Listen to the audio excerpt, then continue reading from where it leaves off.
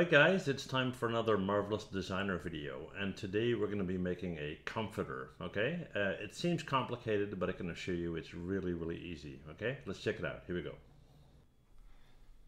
Alright guys, well we're in Marvelous Designer 7 and we're going to do a request that I get quite often, and that is how to model a comforter.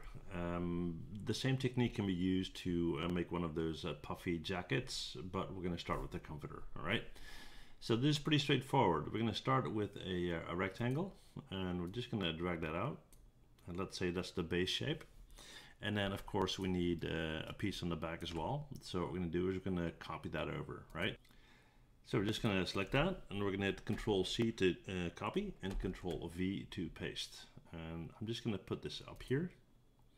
And what you need to keep in mind though is you got a top and a bottom. So this guy we need to flip around. So we're going to go to the left to our 3D view. I'm going to right click and I'm going to go to flip horizontally. So now we got the right side on the back there.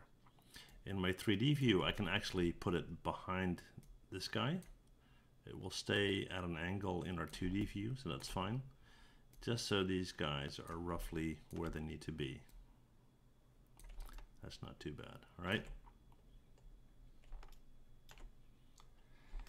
Okay, so what's next? We're going to go in here and we're going to go and take that second symbol, and I'm going to select this vertical line right here, and I'm going to right click and I'm going to go to offset as internal line. Now when I do that I get this menu, and it's going to ask me how much offsets I want. So I'm going to go up to 2, 3, 4, 5, 6, 7, 8, 9, 10, and then I'm going to increase that distance. So let's see, try to level that out a bit. You can see that we now need to either decrease the number of offsets, and let's see, we'll set this to 9.8 maybe. That's pretty good. Okay, 9.8. So then we're going to go over here, we're going to do the same thing. So that's going to be 9.8 and 9, there you go. And now what we're going to do is we're going to stitch those sides together.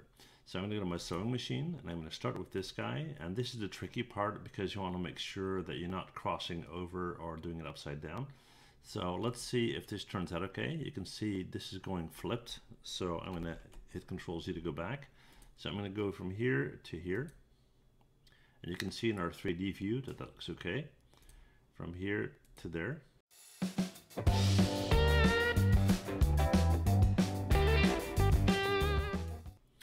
Right, if you look at our 3D view, you can see everything's okay, right? So now we're going to go back in, we're going to go into edit, we're going to take that top line right there, and we're going to right click and offset as internal line as before. We're going to try the same distance here, but we're going to probably need more offsets. So let's see, we're going to go in and set that to 11. That's okay. And then we're going to go in here, select this guy, offset as internal line, still at 11, that's okay. And now we're going to need to stitch those guys together. Now we're probably going to have the same situation there, so I'm going to try this one to this one, and that should work, but we'll see. We'll look at our 3D view here, and you can see that, let's just check that is not correct. It's going up. So we're going to hit Control Z or Z to go back, and we're going to go from here to here. And that's better, but it's crossed. That's okay. So what's left from here to there?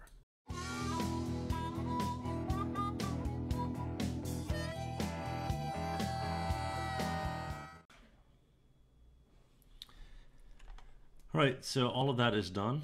Just make sure and check that nothing is crossed. Everything looks fine.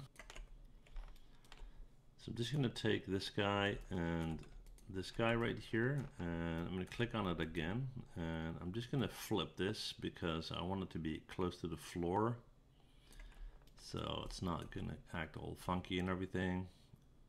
Push it close to the floor, and then in my pressure tab here, let's set that pressure to 4, okay? And then we're going to go in here and we're going to simulate. Let's see what we get. Okay, not bad, but 4 is not very high, looks like. So let's just jump it back, and let's set that a bit higher. Let's set that to, let's say 12, and try that again. Starting to look a lot better already. Not quite there just yet. So let's go back and let's try 24. Let's give it another go. That's starting to look much better. Now this is pretty flat and everything, but now you can actually grab this corner here and just flip it over like this. So you get more of a situation like you would see on the bed. Well, anyway, guys, that's pretty much how that works. So I brought this model into Keyshot, did a quick texture and render, and this is the end result. Okay, so hopefully you got something from this video. Have fun with this technique, and let me know if you got any questions. All right, well, thank you guys for watching, and see you guys next time. Well, thanks for watching, and before you go, please hit that MH button to subscribe. Okay, see you guys next time. Bye.